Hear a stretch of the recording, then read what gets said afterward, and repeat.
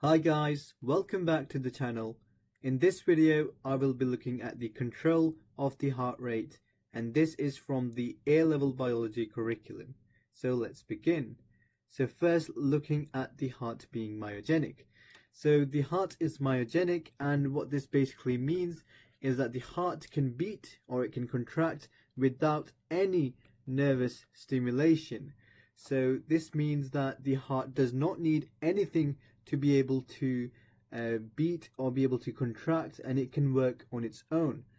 Now, even though it can work on its own, nervous stimulation is important to be able to change the heart rate, to be able to alter the heart rate to different situations. So may be able to increase the heart rate or be able to decrease the heart rate. So we will be looking at this later on. Alright, so now looking at the parts of the heart which allow it to contract. So first looking at the sinoatrial node, so also called the SAN. So this is located in the right atrium. So if we were to split the heart in the middle, this side would be the left atrium and this is the right atrium. So we have the sinoatrial node located in the right atrium. And what this does is it basically acts as a pacemaker. So it basically sets the pace for the heart to beat. And this is done by releasing a wave of depolarization, which allows the atria to contract. So it's atria because it's both the right and the left atrium. And then we also have the atrioventricular node, so VAN, and this is located between the atria and the ventricles. So as you can see here, and this is also important. We will come back to that later on.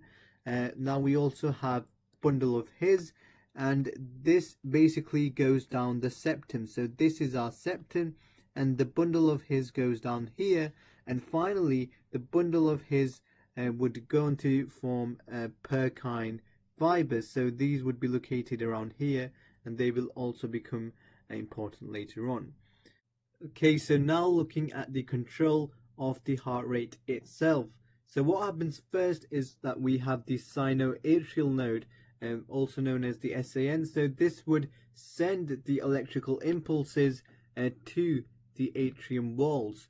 So as you can see here, we have the SAN here, and what it would do is it would send the electrical impulses to the atrium walls, and what this causes is it causes the atria to contract. So the atrium walls would contract, and essentially the atria is contracting, and the volume is decreasing inside the atria. And what happens then is the atrioventricular node, so the AVN, would then transfer the electrical impulses to the bundle of His. So we have the AVN, the atrioventricular node here, and it's going to transfer the electrical impulses that's basically received from the SAN to the bundle of His. So remember, bundle of His is located inside that septum of the heart. And you need to be aware that there is a non-conductive fiber between the atria and the ventricles. So we have the atria here, remember, and we have the ventricles here, and there is a non-conductive fiber between them. So this is what's preventing the electrical impulses from passing straight from the atria to the ventricles. So instead of just the electrical impulses passing from the atria to the ventricles, because of this non-conductive fibers, they have to pass down the bundle of His. And the bundle of His would then conduct the electrical impulses to the Purkinje fibers. So finally we have the electrical impulses going down the bundle of His, and finally they reach the Purkinje fibers around there, around the bottom of the heart. And the Purkinje fibers carry the electrical impulses to the muscles and the ventricles. So the importance of the non-conducting fibers. So as seen before, we have the non-conducting fibers which prevent the electrical impulses from passing to ventricles from the atria. This does is it directs the electrical impulses down the bundle of His and Purkinje fibers. So instead of going from a straight atria to ventricles, it's going down the bundle of His and to the Purkinje fibers. Now this is important because it creates a delay. So it creates a delay because the electrical impulses can't pass straight from the atria to the ventricles, because they have to travel down the bundle of His and the Purkinje fibers. It creates a delay, and that delay means that the atria can empty, so they can fully empty, and the ventricles would be able to fill up with blood. So this just means that ventricles would contract base upwards, because remember the Purkinje fibers are at the bottom of this heart. So this just means that the ventricles would contract base upwards instead of contracting from the top. So this means that all blood will be ejected. Now this is important because if you imagine if the ventricles were to contract from halfway point, so around here, and then only the blood above them would be ejected into the artery, so the aorta and the pulmonary artery. But because the blood is being ejected from the base upwards, so right at the bottom, this is where the blood is being ejected from. So this just means that all blood will be ejected, and so it just maximizes the amount of blood that can be passed on to the arteries. So the autonomic nervous system. So you need to know that the autonomic nervous system is controlled by the medulla oblongata. So this is located in the brain. And this is just a part of the brain, and the autonomic nervous system is linked to the SAN, so the sinoatrial node. So there are basically two different types of action that this autonomic nervous system can take. So one is by the parasympathetic nervous system. So this basically decreases the heart rate. And on the other hand, as you can imagine, the sympathetic nervous system, which would, on the other hand, increase the heart rate. So the way I use it is because the sympathetic nervous system begins with an S, so I just remember that this basically stimulates the heart rate. So it just increases the heart rate, really. So now looking at how pressure changes affect the heart rate. So what happens first is that the change which occurs in the pressure, so this could be due to stress or other factors, would be detected by the pressure receptors. So the pressure receptors are located in the aorta as well as the carotid artery. And what happens is, because of the change detected by the pressure receptors, there will be impulses being sent to the medulla oblongata. So remember, medulla oblongata is located in the brain. So in the case of high blood pressure, so this could be due to stress, and what happens is there will be more frequent impulses that will be sent to the SAN, so the sinoatrial node, and these will be sent via the medulla oblongata, and these are via the parasympathetic nervous system.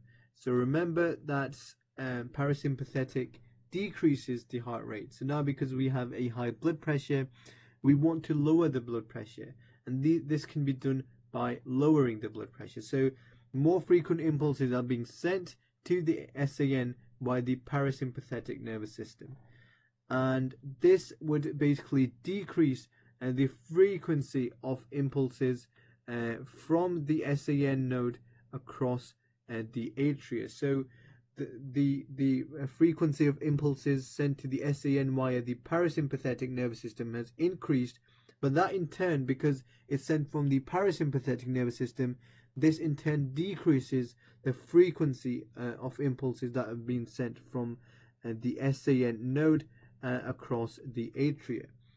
So this would decrease the heart rate, and the blood pressure would fall to normal. So remember, because the SAN node, when it sends an impulse, it sends it to the atrial walls, and this would cause them to contract. Now, because less of these impulses are being sent, so there will be less contractions, and in turn the blood pressure would decrease, because there will be the heart rate would decrease as well. So now looking at if there was to be a low blood pressure. So again, there would be more frequent impulses that will be sent to the SAN via the medulla oblongata, but this in this case will be via the sympathetic nervous system. So remember, S is stimulating the heart rate. So this in this case we'll be trying to increase the heart rate. So this will be done by the sympathetic nervous system, and this would be the opposite of when we had high blood pressure. So this would increase the frequency of impulses from the SAN, so the sinoatrial node, across the atria. So again, this would cause there to be more contractions in the atria, and there would be more impulses being sent to the AVN. So this in turn would increase the heart rate, so the blood pressure would start to rise back to normal now. So what would happen if there was to be changes in the carbon dioxide levels? So this could be due to, so the increase in carbon dioxide levels could be due to exercising, doing any physical activity. And remember, when there is a CO2 level increase, the pH decreases, because that carbon dioxide can dissolve in our blood, and this would just decrease the pH, as it would make the blood more acidic. And this would be detected by the chemoreceptors. Again, these are located in the aorta as well as the carotid artery. So both in the arteries in the heart. And what would happen then is, again, the impulses will be sent to the medulla oblongata. Okay, so because of this, this increases the impulses that are sent from the sympathetic nervous system to the sinoatrial nodes, so to the SAN by the medulla oblongata. And what this would then do is this would increase the frequency of impulses that are being sent to the SAN. So this again in turn would increase the heart rate, as there would be more contractions of the atrium, more impulses being sent to the AVN, so more contractions of the ventricle, so in turn increasing the heart rate. So because of that increased heart rate, there would be greater CO2 loss, and there would be a decreased CO2 concentration in the blood, because remember that because of this increased heart rate, there would be more blood being pumped out of the heart, so more CO2 lost, decreases the CO2 concentration, and the pH would return to normal. So it's returned the pH back to normal by getting rid of that CO2. So the conditions are no longer acidic anymore. They're back to normal. On the other hand, if the CO2 levels are decreased, the pH increases. So the conditions become slightly more alkaline now this time. And this again would be detected by the chemoreceptors in the aorta and carotid artery, and impulses will be sent to the medulla oblongata again, so in the brain. And the impulses, as there will be an increase in impulses from the parasympathetic nervous system. So remember, in this case, because we want to decrease the heart rate, and so this will be via the parasympathetic nervous system. And so the frequency of impulses that are being sent to the SAN node, so the sinoatrial node, would decrease. And that in turn would decrease the heart rate, because again there will be less contractions of the atria, less impulses being sent to the AVN, so less contractions of the ventricle, and therefore the heart rate decreases. So in this case, the CO2 concentration would increase because the heart rate's decreased. There will be less CO2 lost, as less CO2 would be pumped out. So the CO2 concentration rises in the blood, and the pH would return back to normal. Thank you so much for watching this video. If you did like this video, don't forget to subscribe to see more of these, and you can watch my recent videos by clicking on the links popping up. Thank you.